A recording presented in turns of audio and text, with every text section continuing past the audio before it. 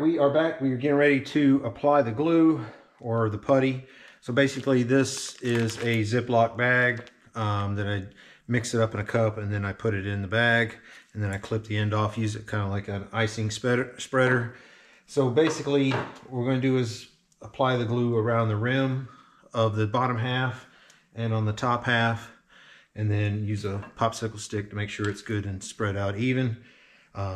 I'm going to do this in a rapid video because it takes a little bit of time. And then I have my clamps all in position here, and then I'll get them clamped once I get it all spread, and then we'll talk about it after that. So here we go.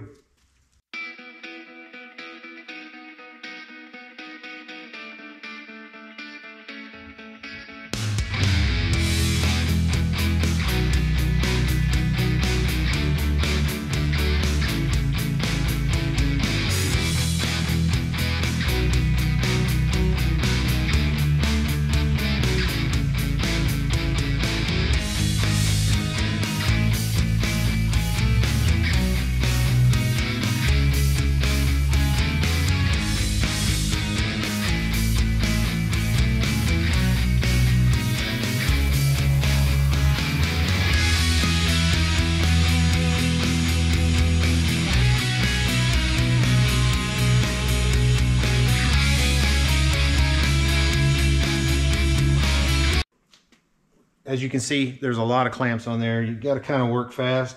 Even though the material does take a little bit of time to cure, I mix this exactly the minimum, so I got time to work with it.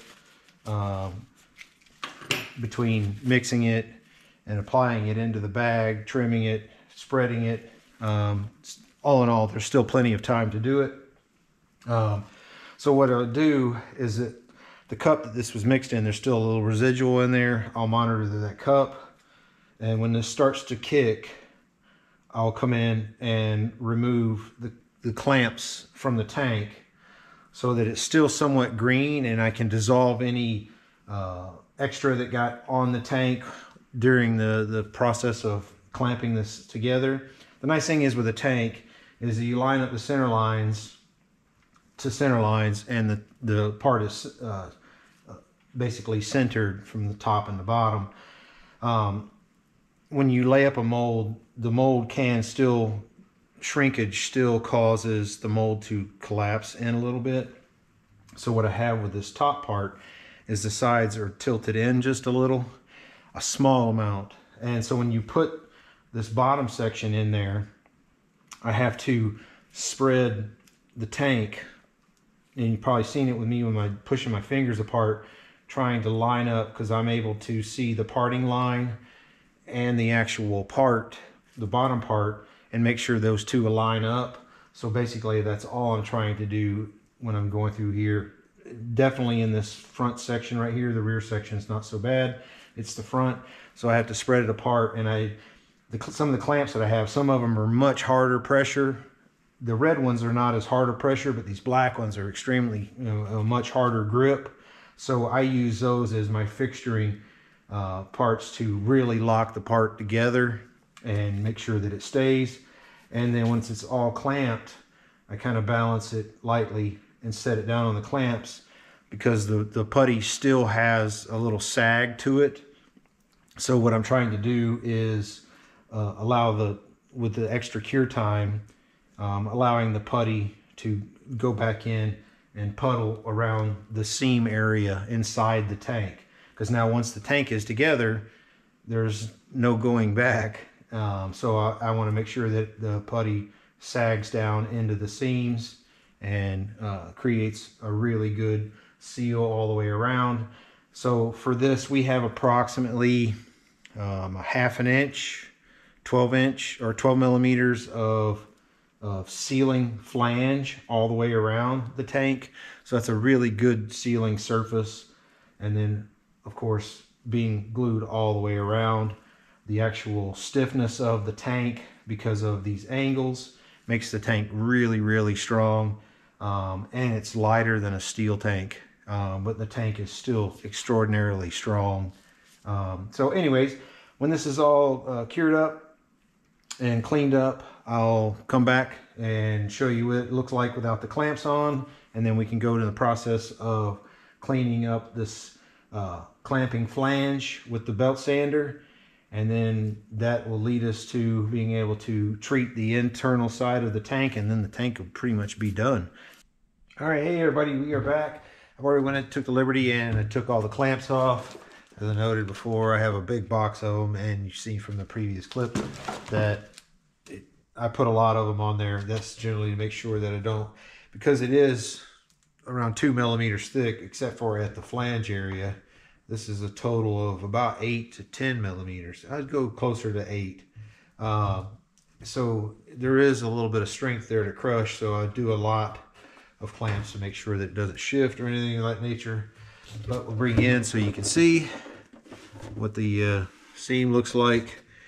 And while it's green, what I do is I take the clamps off right when the putty is starting to kick and it's a really firm gel state. And it's really tacky. It's got a really tacky surface to it. I'll pull the clamps off at that point because it's cured enough that it's not going to shift. And then I take a razor knife and I trim off the extra that squishes out.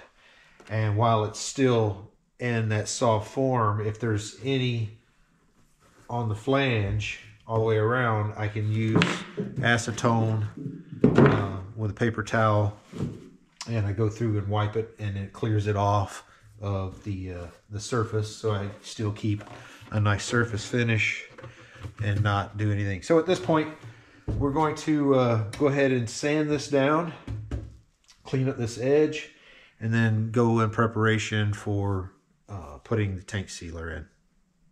Okay, here we are. We are getting ready to apply the sealer into the tank, and I wanted to go over a little bit. As you can see, the tank has now been completely prepped. The edges have all been cleaned up.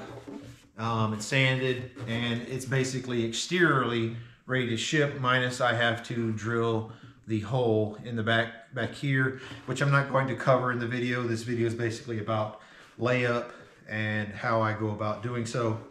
So at this point, we have to apply our tank sealer. And as I noted previously in the series, that this Pour 15, this is the brand that I use. This is the 1/2 pint size. Is perfect for this size tank. The reason I use a tank sealer inside, when I used vinyl ester resin, which has a decent being able to resist ethanol damage to the materials, I decided that I wanted to add an insurance, but there's a twofold for this using this tank sealer. The tank sealer is also to give an extra insurance policy for resistance to ethanol, and then the second one would be to seal the fiberglass fibers that may be exposed inside the tank. During the process of laying up, even if you don't sand it like I've etched in the tank, which was covered earlier in the series, I etched the inside of the tank, and that was to give a good bonding surface for this material. So it potentially exposed some of the fibers in the tank, and what will happen is the fuel will literally, it takes a really long time for it to do it, but it will eventually start to seep into the fibers, and it works its way out generally in the cut sections. So you would potentially see fuel could wick out through here. It may be so minuscule that over time you're not going to notice it, but what will happen is it will cause the paint, when someone applies paint to the tank, will eventually start to lift from the underside. It will cause it to lose its adhesion to the tank. So by applying the sealer, we're helping to prevent that. The sealer is really a thin material, so it coats really well, and if there's any exposed fibers, it's going to soak into those exposed fibers. And then once it cures, it leaves us thin film.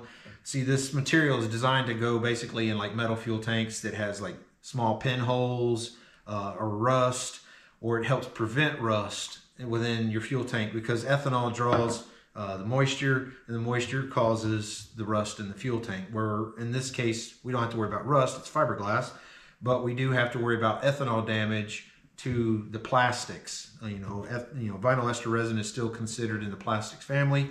So we're basically trying to prevent damage to the plastics and seal it for wicking. Anyways, we're going to, on this particular material, please read the directions. If you've never used a type of fuel sealer, this particular fuel sealer doesn't want you to shake the can, because that'll introduce bubbles, and then those bubbles are basically very, very small. So when it has a thin layer inside the tank, those bubbles eventually pop and could potentially leave an exposed area that fuel could get through and potentially lift it over time. So you're supposed to stir it with a stir stick and then apply it into this. So follow the directions. I'm not going to cover too deeply on this. So basically what I do is I apply clear packing tape over the bottom ports right here and here, and then I take and mix the material and then pour it in. I apply tape over the top of this hole, and then once the tape is in, then you can start moving it around. Generally I leave it in there for the exact amount of time, and then I slowly moving it around. Like I said, it is very thin. It's I'm trying to think of a good, like, hot syrup. It's pretty thin whenever, as far as you're working it around in here. So once I have this all coated, then I remove the tape from the actual tank, and then you have to discard the rest. Don't try to save it. You discard it. So I have my trash can, I set my trash can up and I sit there and move it, and you want to try to get as much of the excess material as you can out of it. So that's basically what I do. Like I said, I'm not going to cover that. There's really no need. This video is completely about the production of this tank, and I wanted you to go about, to know how I produce this fiberglass tank and what materials I used. And once the tank sealer is in and it's dry, the tank is complete.